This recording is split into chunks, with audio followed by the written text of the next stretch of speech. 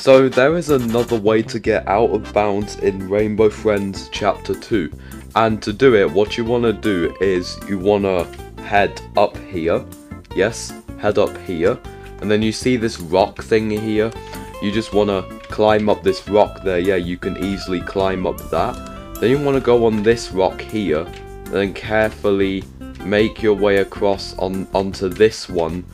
And then from there, you can easily just shuffle up the rock, and then boom, there you go, you are out of bounds. It sure does beats trying to do the zipline glitch.